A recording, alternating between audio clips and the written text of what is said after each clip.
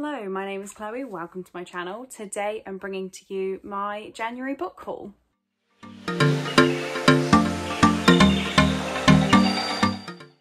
So this is a video I'm actually pretty daunted to film. There are 42 books here, which is genuinely ridiculous. And it's all thanks to you absolutely lovely people and the lovely people in the bookish community who've been so lovely to me for my birthday. I have not deserved it at all. I'm so grateful, so insanely grateful. So what I'm going to do is split this book haul down into books I bought with my own money, books I bought with Christmas money and Christmas vouchers, non-birthday gifts from people in the community, and birthday gifts. Let's just get started. Actually, before I do, I just want to say again a massive thank you to anybody who has bought me a gift. Also, I'm filming this on the 30th of January. There are a couple of people who've reached out to say presents are on the way, but they're not quite here yet. I know of a couple other books that are coming my way, but we hit 42 books. I was going to film this yesterday after work. I waited until the light is out today. I just need to get it filmed and get these books put away because it's taking over my room. Also, let's just address, I'm not dressed nicely. I haven't done my face, I haven't done my hair. I'm wearing my Illinois hoodie that my sister got me for my birthday. I'm feeling cozy, I'm feeling loved. So yeah, let's just get on with this book haul. Okay, so first of all, there are 3 books that I bought fully with my own money for no reason. The first one is The Binding by Bridget Collins. So I managed to get my hands on one of the gorgeous hardbacks. Here we go, look at it. And I actually got this on Bookswap. So as always, Bookswap is linked down in my description. It is a book swapping website where you list books that you are unhauling. If somebody orders a book from you, you are given like a free postage label and you earn a point. And when you want to buy a book from somebody, you use a point and spend about £3 on postage. So I managed to get this book because I didn't have any points at the time. I got this gorgeous hardback for £6.50, so I couldn't let it go. I actually don't know much about what this is about, apart from the fact that everybody loves it. So when I saw this gorgeous copy going, which I know they're difficult to get your hands on, I just had to grab it. Next, we have a book I specifically bought for Polathon, and that is Even the Darkest Stars by Heather Fawcett. I don't know too much about this, apart from the fact it's one of Jade's all-time favourite polar fantasies. So I will be taking part in Polathon at the start of February. I'm pretty sure this video will go up after Polathon has even finished, which is mental in my brain, but scheduling. And this is for my I See Magic prompt. You'll get more thoughts on this in my February wrap-up because I'm going in quite blind. And the final book I ordered was actually a pre-order that came in January, so it counts in January to me, and that is A Vow So Bold and Deadly by Brigid Kemmerer.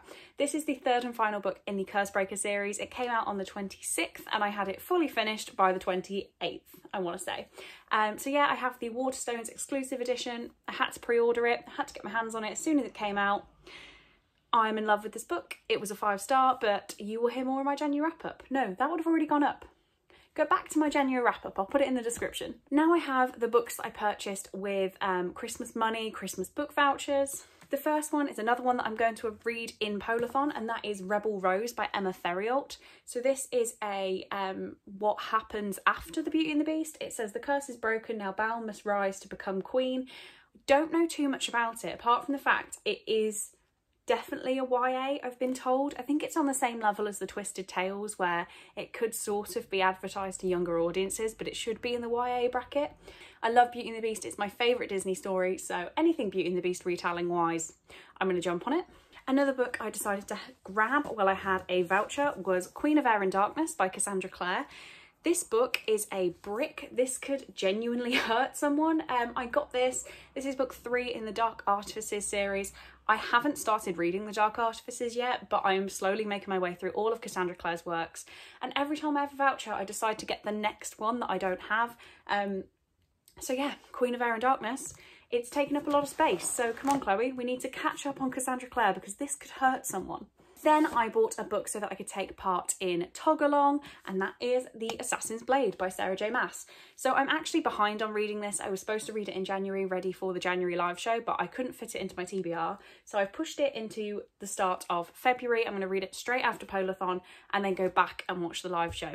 These are novellas about our main character Selena from Throne of Glass, how she was an assassin before Throne of Glass, and it apparently ends exactly before Throne of Glass starts. There is a lot of stuff about Throne of Glass that I wanted to know the backstory, so I am very intrigued. Next, one I had on my radar for a while, and that is Hex by Thomas Old Houvelt. We have a review from Stephen King that says this is totally brilliantly original, and this is about a town called Black Spring. A 17th century woman with sewn shut eyes and mouth walks its streets, enters its homes, watches its people while they sleep. They call her the Black Rock Witch. So accustomed to her presence, the townsfolk often forget what will happen if her eyes ever open. To protect themselves, the Black Spring Elders use high-tech surveillance to quarantine the town. Frustrated with the lockdown, the town's teenagers decide to break the rules and go viral with the haunting, but no one foresees the dark nightmare that awaits them all. So I think I've heard that there's like constant social media coverage of where the witch is and like what she's doing, which just sounds really, really intriguing to me. Brittany is also intrigued by this one, so keep your eyes open for the next Sisters Approximately announcement, because I'm pretty sure it's going to feature on there. I'm getting out of breath from talking. I might need to take a break halfway through this. The next one I bought myself was Alice by Christina Henry. All I know about this is it's a dark retelling of Alice in Wonderland. I won't read the whole back, there is quite a lot. In a warren of crumbling buildings and desperate people called the Old City, there stands a hospital with cinder block walls which echo with the screams of the poor souls inside. In the hospital there is a woman. Her hair, once blonde, hangs in tangles down her back. She doesn't remember why she's in such a terrible place, just a tea party long ago and long ears and blood. That's all I'm going to read. It is relatively short. It's about 300 pages, I believe. Just 325, so that is quite short really. It feels tiny, but I feel like this is just going to be a nice dark fun time. It's going to be dark, it's going to be haunting. I've heard very mixed things, and yeah, intrigued. So we're still on the Christmas money, just to keep you updated. The next one I have is 13 Treasures by Michelle Harrison. I grabbed this because Emily got me 13 Curses for Christmas, which is actually the sequel to this, and it doesn't obviously say it by the book. So I decided to go on a discount book website and get this for a couple of pounds, just so I can actually read that one. And yeah, this, to be honest, I don't know anything about it, and I'm going to go in blind. I believe it's a middle grade, is all I can tell you. So yeah, definitely intrigued. Next we have Hetty Feather by Jacqueline Wilson. This is another one, discount book website. I bought 36 Jacqueline Wilson books without knowing what ones were included, and we had books 2 to 5 in the Hetty Feather series, but we didn't have Hetty Feather, so I just grabbed this while I saw it going cheap and I had like book money to spend, so that I can finally read those other books when I get to it. I don't know anything about Hetty Feather, just that I avoided it when it came out and I was a child. Yeah, it came out in 2009, so I just left primary school, just started high school, and I avoided this book like the plague, and I don't know why. But yeah, I own it now, so eventually I'll get to it. Next, we had a book that I simply had to buy following one of my favourite books of 2020. That is Ape House by Sarah Gruen. This is the author of Water for Elephants, which I absolutely loved, and this is actually about bonobo. I never know the right way to say it. Bonobo or bonobo chimps, which are my favourite type of chimps. It says, what happens when you take 6 extraordinary bonobos who know sign language, a scientist who understands and likes animals more than people, animal rights protesters who liberate the apes right into the hands of an unscrupulous TV producer who produces a reality TV show that becomes the biggest phenomenon, God, I've been talking for too long, in the history of modern media.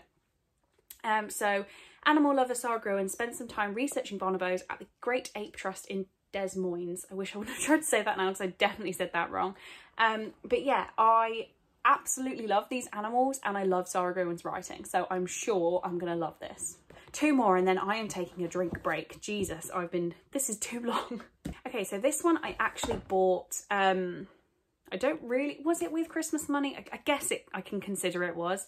This I got when I was doing my pre-order of Oh So Bold and Deadly. I wanted to spend a certain amount to get free delivery because I'm cheap. And that is I'll Be Gone in the Dark by Michelle McNamara. Since buying this, I've heard very, very mixed reviews, but going in, I was so ready. One of my favourite true crime podcasts like teams read this before doing their podcast, but this is all about the hunt for the Golden State Killer. I know that Molly, I don't know whether she finished it. I know she started reading it and it made her really uncomfortable, which I feel really bad for Molly, but I want that feeling. I love books that make me feel uncomfortable.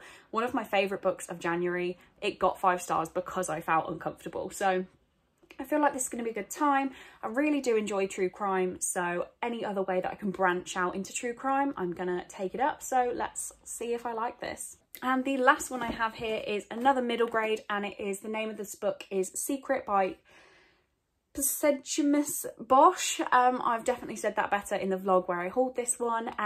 This is, I remember reading it as a child and thinking it was the best thing I'd ever read. It says, warning, do not read this book. For amongst its strange and alarming contents, you will find 2 extraordinary adventures, a missing magician's diary, a symphony of smells, and a deadly secret. But wait, you already know too much. It is too late. I'm afraid nothing will stop you now. Open the book if you must, but please tell no one. And we start off with, warning, do not read past this page. Good, now I know that I can trust you. You're curious, you're brave, and you're not afraid to lead a life of crime. So very, very intrigued. I remember thinking this was the best thing since sliced bread when I was like 12. So hopefully it lives up. Right, we've had a quick hydration break, so let's carry on. I just have a couple of presents here that I want to talk through, and these are from absolutely lovely people who just decided I needed a gift, and I can never repay that. I'm so grateful. The first one I got was Spark by Alice Broadway, and this came from Tracy, so thank you so much again, Tracy. She knew that I was going through a bit of a hard time. I was missing Cole. There was some stuff happening here which I cannot, for police reasons, go into. My family are all safe-ish now, it's fine. But yeah, I was really scared. I was really worried, and Tracy decided to reach out and provide a book for my stress and really put a smile on my face. Spark is the sequel to Ink. Ink was one of my favourite books of last year. It's a world where when you die, you have tattoos all over your body that you get during your lifetime, and when you die, your skin is flayed and turned into a book so that everyone can look at your tattoos forever. It's so interesting, and I can't wait to see what book 2 has.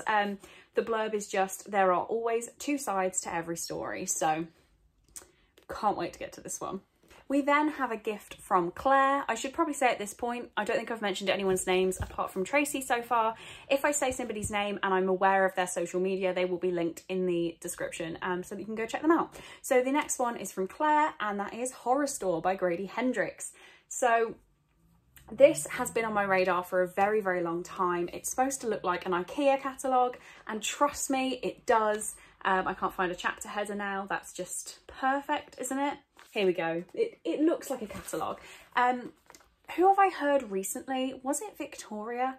Somebody has read this recently and was genuinely terrified, and I want that feeling. I want to feel the fear. So hopefully I do get it from this book. Continuing on with lovely presents, I don't even know where to go next. Next we have Friend Request by Laura Marshall, which I got from the lovely Chelsea, so I will link her Instagram. She was just reading this one and liked it. I was reading a book that I thought she would like at the same time, so we did a bit of a book swap. So this is, I won't go into too much detail, but Maria Weston wants to be friends with me. Maybe that had been the problem all along. Maria Weston had wanted to be friends with me, but I let her down. But Maria Weston has been dead for more than 25 years. So I believe there's a movie of the same name, which is a different story, but I think it's the same sort of premise. It says the most addictive thriller you'll read this year. I am very intrigued by this. I am hoping to get it picked up pretty soon, but there's a lot of books here, so hopefully we'll read this one soon. Then I actually have a couple of books that turned up today, which I wasn't quite expecting yet, so I'm so grateful they're here.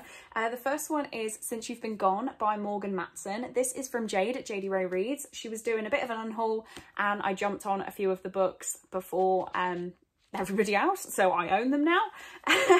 So this, as far as I'm aware, is just a YA contemporary. Emily's best friend Sloane disappears almost without a trace. The only thing left behind is a to-do list.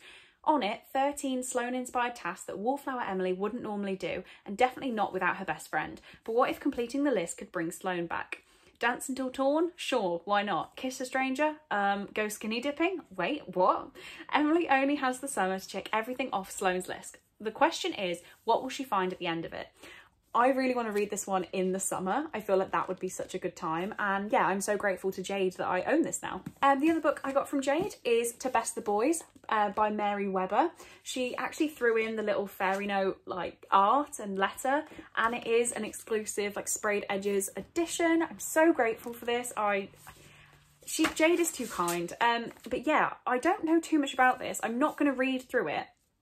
It's a fantasy, which is slightly out of my comfort zone, but I've been getting so much more into fantasy lately that I decided to give it a go.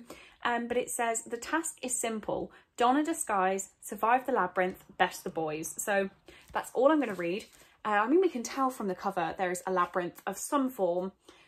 Fantasy labyrinth, I'm here for it, and thank you again, Jade. The final Just Because gift, where have I put it? Is Girls with Razor Hearts by Suzanne Young. This is the second book in the Girls with Sharp Sticks series, and this is another one from the lovely Tracy, because we love Tracy. So this was actually a congratulations on hitting 1,000 subscribers gift. So I was so grateful about the 1,000 subscribers anyway. I did not expect an additional gift. But yeah, Girls with Sharp Sticks was one of my favourite books of 2019, I want to say. And I've been waiting to get the sequel, and Tracy has facilitated that. So thank you, Tracy. This is one of the books, well, Girls with Sharp Sticks, which this one is one of those I really don't think you should look into. I don't think you should even really know the genre before you go in, because if that anything, that's a spoiler. But this is about a school for girls where they're trained to be perfect wives. It's very good. As we go through this book haul, I'm actually trying to make sure all my gift notes are stuck in with washi tape. So I'm getting some life admin done at the same time, which is fabulous. Now we're on to the birthday presents, which are just insane. I will never be able to thank the community for this many presents. It's insane, and I love you all. Let's just start with that. The first one I have here is The Midnight Library by Matt Haig. This was from Larissa, and we met through JJ Rowe Reads' Patreon. So she decided to be so lovely and get this one for me for my birthday. I don't know too much about this, apart from everybody loves it. It's one of those, I do want to go in relatively blind, but the naked book is gorgeous. So if I just read the first sentence, it says, between life and death, there is a library. Everyone's been loving this. I want to love it too. Next, we have another book from Larissa, and that is From Blood and Ash by Jennifer L. Armentrout. This is one where I've completely hopped on the hype train. So as I said, I'm getting more and more into fantasy. This is a fantasy romance, and I've heard that the smut is next level. I'm not looking at the back. I'm going in completely blind. It's huge though. I didn't quite expect it to be this big. It is over 600 pages. But I've already heard amazing things about the sequel, so I need to get on this, like, immediately. Next, we have Heir of Fire by Sarah J. Maas, which was another one from a friend I made through Jade's Patreon. This one's from Jenna. And yeah, this is book number 3? It is book number 3 in the Throne of Glass series. So I know nothing about what's going to happen in this book. I haven't even read number 2 yet, but taking part in Tog-Along means I will eventually need to get to this one. So stuck it on my wish list, and Jenna came through, so thank you, Jenna. Next, I have a gift from Jade, from paperback to hardback, and that is A Monster Calls by Patrick Ness. So I only put this on my wish list because it destroyed Molly. I don't even think she wants it bringing up, this book, because it really did destroy her, and I don't know how good it can be that happens, but I need to be part of it. It just says, an extraordinary novel of love, loss, and hope. I want to feel things, so I stuck it on my wish list, and Jade, thank you. Next, we have one that I will actually be reading really, really soon, and that is Winterwood by Shay Earnshaw. So this came from the lovely Bridget over on Jade's Patreon. Again, Jade's Patreon is just such a place of like warmth and happiness. I love it. But yeah, this one, I don't know too much about it, if I'm quite honest, but it says, she said, happy birthday, I haven't tried this one yet, but it sounded like it might be good to have on hand for Polathon. So that's why it was on my wish list. I have read Shea Ernshaw before. I've read The Wicked Deep and I absolutely loved it. The writing was just gorgeous. So I decided if I'm going into a polar fantasy book that I'm not quite sure on, at least I know I love the author. So yeah, I'm very excited to get to this one very soon. This one was a very pleasant surprise because I'm pretty sure it was the bottom item on my wish list, and I love when someone scrolls to the bottom first. So we have Words in Deep Blue by Kath Crowley. Thought I'd lost the note then. This is from Mal, again from Jade's Patreon. Jade's Patreon is such a place of warmth. This is a YA contemporary. It sounds very, very good. It is about... years ago, Rachel had a crush on Henry Jones. The day before she moved away, she tucked a love letter into his favourite book in his family's bookshop. She waited, but Henry never came. Again, not going to read more into it. It's very short, so I feel like much more is going to be a spoiler for the end of the book. I believe there's like exchanging of notes in this, which I love in a contemporary romance. So might actually have to squeeze this one in very soon, seeing as there is a colour in the title. Who knows? Next, I have one that I'm so grateful to finally own, and I cannot wait to read it again, and that is Falling for the Cowboy by Kennedy Fox. I got this from Helen over at Helen's Bookhaven. This is about it's a smutty adult romance about a cowboy called Colton and a girl whose name I've completely forgotten. I don't know. Her name wasn't important in my reading. I can't remember. I want to say Claire. It wasn't Claire. Presley? That's not Claire, is it? Her name's Presley. Okay. Yeah. It is a small town American romance with a love interest with the same name as my boyfriend. Will say my boyfriend does not have baby blue eyes or washboard abs, but we can pretend for the sake of this story. And at one point in this, they do actually have a bit of a long distance relationship, and there were some really nice quotes in here about that, and I'm happy to have my own copy and I can annotate it and tab it and just love it. So thank you so much, Helen. Now I actually have a few books, all from Emily at Novelle Novels, so thank you, Emily, in advance. I'm just going to talk through all the books. The first one she got me is The Cousins by Karen M. McManus. I still have only read One of Us is Lying, and I have all three of the One of Us is Lying like world, and now I have this one too. This is a gorgeous copy. It has black sprayed edges. I am loving it. All I know is it is a YA mystery thriller. The Story family are the envy of their neighbours, rich, beautiful and glamorous, until it all falls apart. The four children are suddenly dropped by their mother with a single sentence: "You know what you did." They never hear from her again. Can't wait. Just can't wait. She also then sent me Snow White and the Huntsman by, I want to say Lily Blake. It doesn't actually say. Yeah, Lily Blake. This is a book based on the movie, which is a Snow White retelling. You know what I mean? And it is like a badass Snow White. It's good. The movie has one of the Hemsworth brothers. I want to say Chris. It's Chris Hemsworth. It's a fun time. I am excited to read this because I absolutely love that movie, and it's a pretty short book, so I feel like this is going to be a nice, easy read. And then she also sent me a book that she enjoyed reading, and I thought it sounded like up my alley. It's not a genre I normally read, but I feel like it's going to be a good way to branch into new things, and that is The Silent Companions by Laura Purcell. Don't want to read too much into it again. It's a creepy, ghostly, thrillery thing, I think. It sounded good when she explained it. It sounded good when Gemma explained it, so I have it now. We still have so many to go, you wouldn't believe. The next one we have is The Poppy War by R.F. Kuang, and I got this from Patsy. Of course it was Patsy. So grateful to her for this. Patsy comments on a lot of my vlogs, maybe all of my vlogs, and she's just a ray of sunshine to always see in my comment box. So when she sent me a gift, I genuinely couldn't believe it. The Poppy War, I wasn't overly sure on whether I wanted to read, but it is the read rate review pick for February, I think.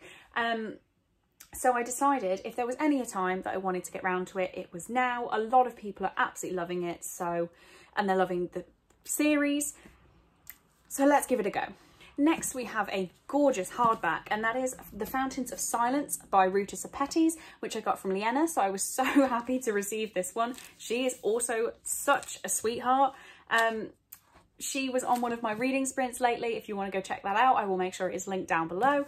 But she's such a lovely person, and she sent me this great book.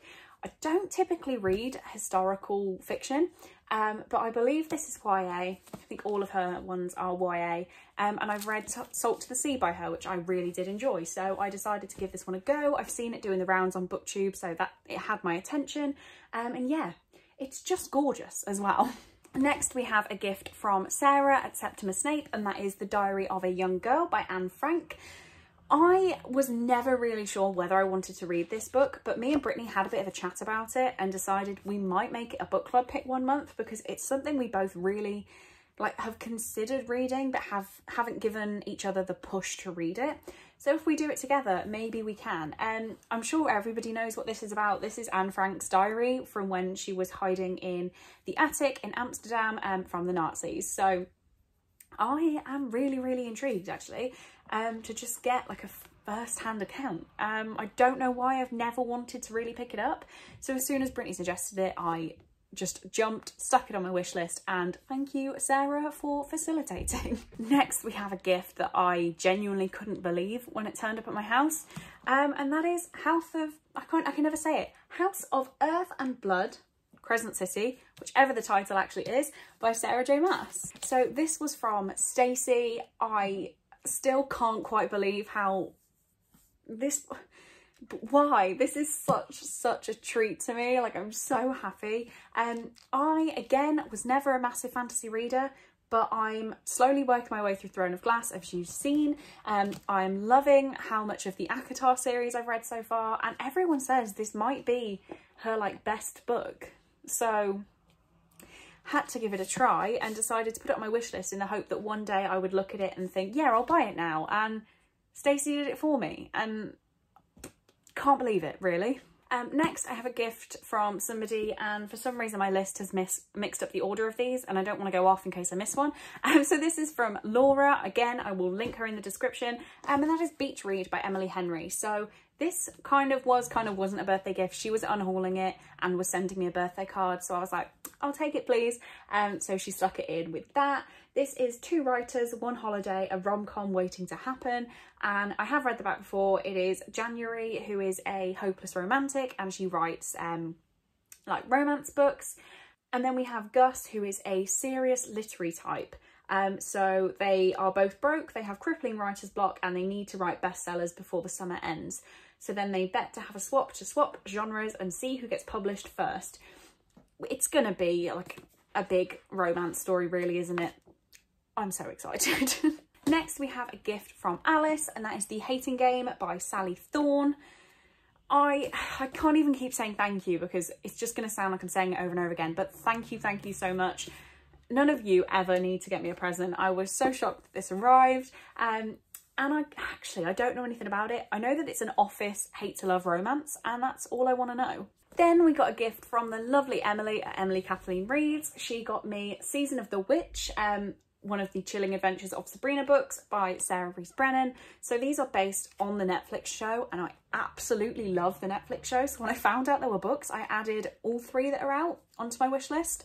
And I will be getting to this very soon. If you don't know what Sabrina the Teenage Witch is about, please do. Please find out. But the Chilling Adventures of Sabrina is a it was a TV show, it's now again a TV show, but it's different. A reimagining, I guess, of the Sabrina world, and it's a lot darker, and it's amazing. I just checked Emily's note again, actually, as I was sticking it in. This is a prequel to the TV show, so that actually might be even more interesting than I originally thought. Okay, now we go back to my other present from Laura, and that is The Bone Houses by Emily Lloyd Jones. First, can we appreciate this naked hardback? It's gorgeous. Another one that I know nothing about, but somebody must have talked about it on BookTube, and I decided to give it a go. 17-year-old Rin cares about only 2 things, her family and her family's graveyard.